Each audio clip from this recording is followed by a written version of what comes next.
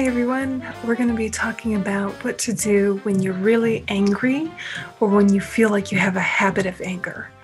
And it's totally normal and totally natural to be angry, but that doesn't mean that it's necessary. And there's a few different ways to look at it so that it doesn't rule your whole life. So we're going to read a book called On's Anger. Here we go.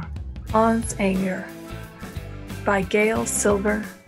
Illustrations by Christiane Krömer. On was in the living room building a tower, the tallest tower he'd ever built. His grandfather was in the kitchen making dinner. On, grandfather called out. Dinner is ready. On added a yellow block and smiled. The tower was almost as tall as he was.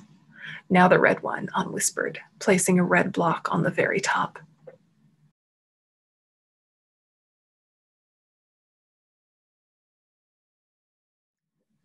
Grandfather came in from the kitchen. What a wonderful tower. It's not done yet, On told him. Come sit down, grandfather said. You can play more after we eat. He set the plates on the table and returned to On, who was balancing a green block on top of the red one. Put your blocks down now, said grandfather. Dinner is getting cold. On wanted to keep playing. He opened his mouth to speak, but his bottom lip quivered, and words wouldn't come. On's eyes filled with tears, and he started to cry. Grandfather tried to put his arm around On, but On pushed him away, knocking the tower over and sending the blocks flying. Go away, I hate you, On shouted. You're upset, said grandfather. Please go to your room and sit with your anger. I'll come in when you're calm and able to talk. On ran to his room, leapt onto his bed. His cries grew so strong he could feel them all the way down in his belly. How do I sit with my anger? He wondered. I'm so angry. Angry, angry. Finally, said a voice.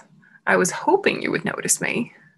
On lifted his head and came face to face with a hairy red creature. Who are you? Asked On. And how did you get into my room? I'm your anger, said the creature. You brought me here. My anger? The anger nodded. Did grandfather see you come in? I'm not supposed to talk to strangers. Don't worry, On, I'm not a stranger. I'm the part of you that comes out when things don't go your way. I'm right here every time you get angry. I know you feel scared when I'm around. I can make you cry and want to hit things. I can even make you say mean things to people you love. On's anger started to turn the knob of the bedroom door.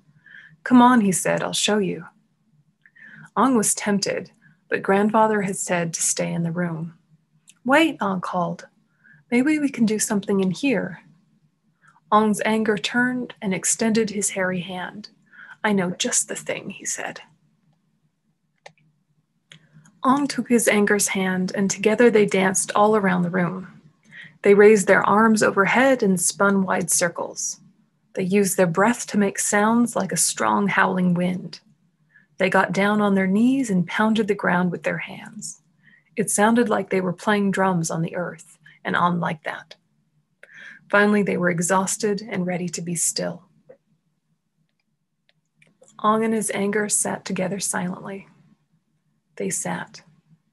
They breathed in. They breathed out.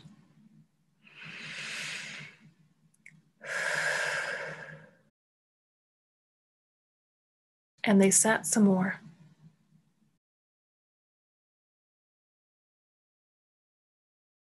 I don't like to say mean things to people, said On, but sometimes I can't help it.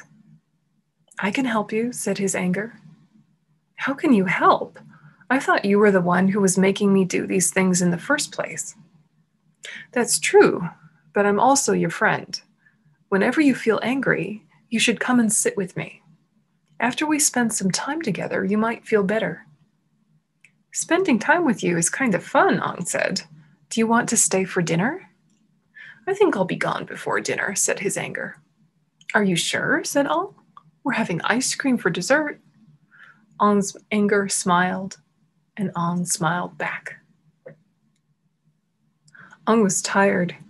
He took a deep breath and had a Ong was tired.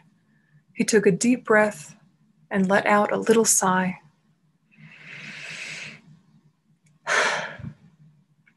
And when he did, his anger became smaller. Anna's anger continued to breathe together.